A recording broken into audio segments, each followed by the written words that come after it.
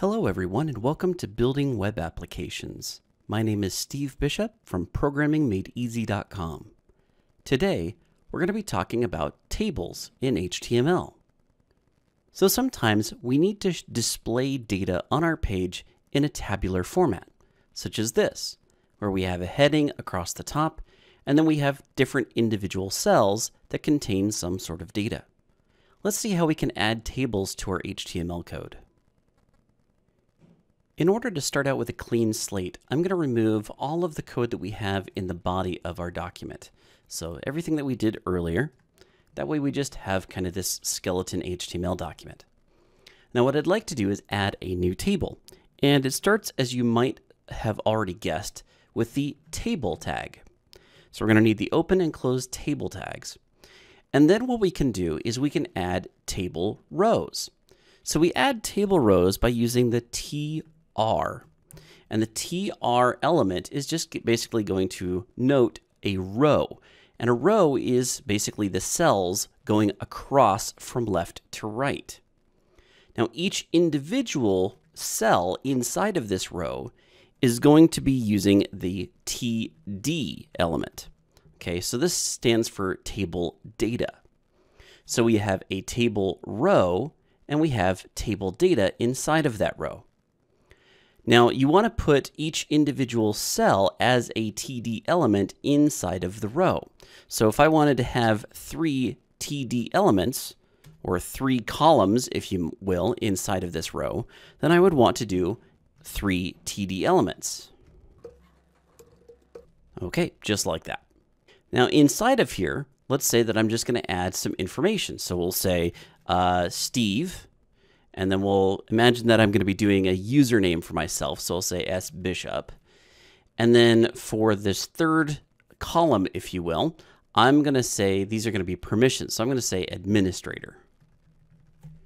Okay, so if we save this, and let's go check this out on our browser.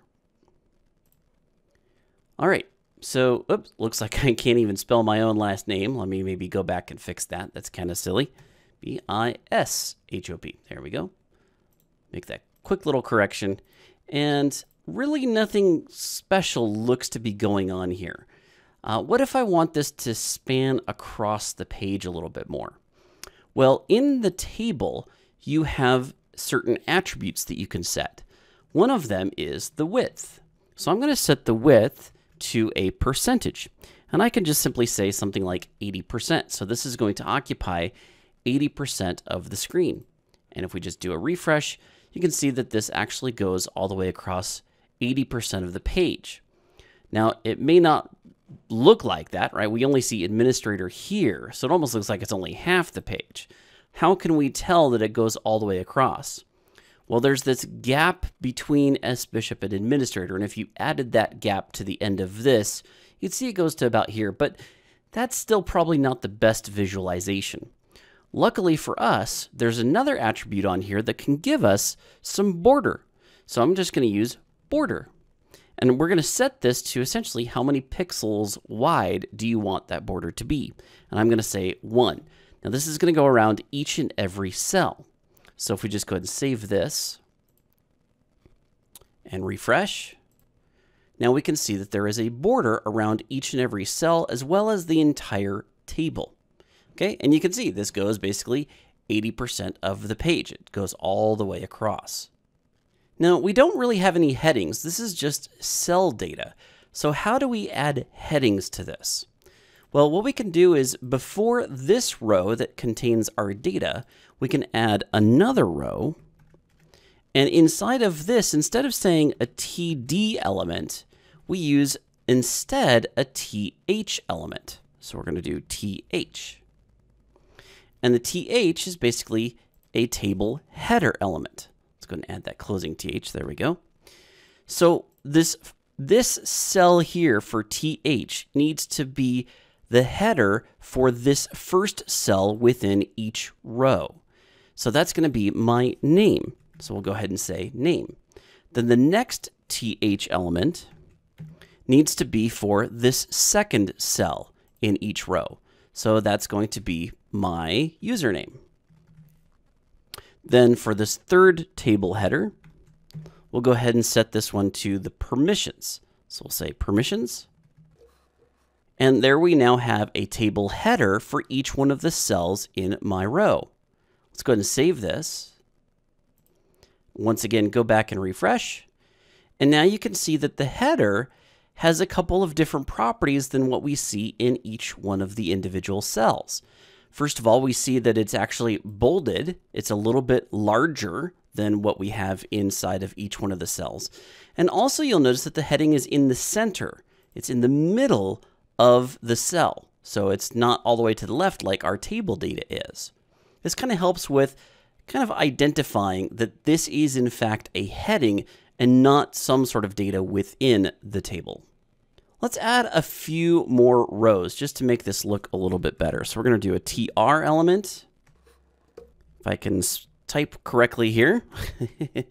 And let's add some TD elements. So I'm going to go TD, and I'm just going to try to make this go a little bit faster. I'm going to copy this, and I'm going to paste 2 more times. And then I'm just going to copy the entire row with TD elements to make one more. Let's just format this here. There we go. There's the formatting.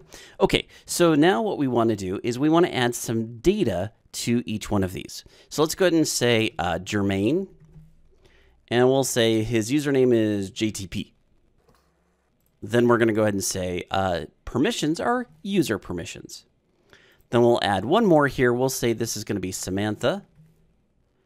And Samantha is going to have, you know what? There's not going to be any name for Samantha. And then we'll go ahead and say, so there's no username because she's actually going to be a guest. So there's no actual username. Let's go ahead and save this and refresh. And there we go. Now there's one thing that I'd like to show you, and that is you can kind of break these lines so that, let's say that I wanted this JTP to be both the username for Jermaine and Samantha. I know that doesn't really make much sense, but I just kind of want to show you how to get rid of this line here for the username. This is actually what we call a row span. If I wanted to say this cell actually occupies both of these rows, then what I can do is I can go up to this JTP here, and I can say that this TD should actually be a row span of 2. So that JTP username should span 2 rows. And if we save that and refresh, we'll see the JTP goes here. Now this is causing a lot of confusion on it, right? Our guest is all the way over here.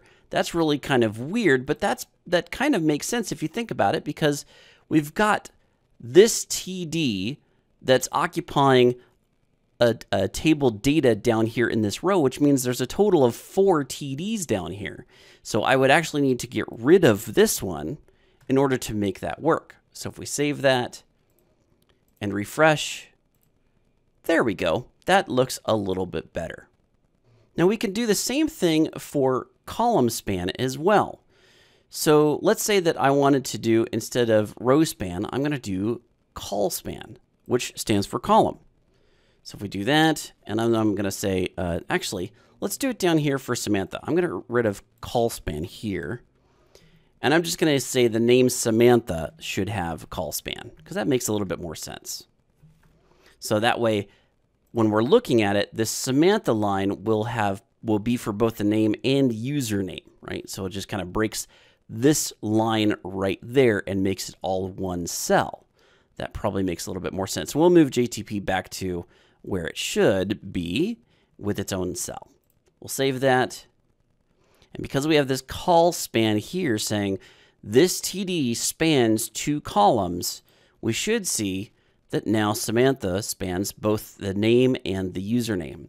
So if we want to do that, if we want to kind of make it so that one cell actually occupies more than one of these cells, then that's what you do. You either use row span if you want them to break this line here between the 2 rows, or you use col span if you want to make them span more than one column within the row. All right, there's one last thing that I want to show you, and this has to do with semantic tags. It's something that you often want to do with your HTML code is kind of designate certain sections. So for example, I'm looking at this and I can see TR and TR and TR and TR. So this really doesn't have any good separation between the table rows that are for my headers and the table rows that are for my data. What we can do is, on a table, we can use what's called a semantic tag of T-head for all of the rows that make up the head of this table. So I'm going to move this closing T-head tag down to below this first table row, and we'll just kind of format this, make it look a little bit nicer. And then for the body of my table, I'm going to use the T-body, and then make this closing T-body tag down here at the bottom. There's also a T-foot, but I'm not going to show you that. You can probably imagine what it does too, but it's basically a way of adding a little bit of a header row, or a footer row if you wanted to your table. Okay, let's go ahead and save this and refresh. And really nothing has happened, right? That's because there hasn't really been anything that's changed as far as what we see on the page. But from the perspective of a developer, this makes it look a lot cleaner. I know what is the head of the table, and I know what makes up the body of the table. So there you go. That's how you can add a table to your HTML. Special thanks to these members who've signed up and become members of Programming Made Easy. Your contributions help the channel grow, and I really appreciate it.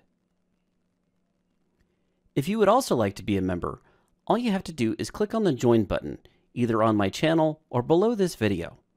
Now, unfortunately, some of you may not be able to see that Join button because you're in a country that doesn't have it available. That's okay. Thanks for thinking of me anyway.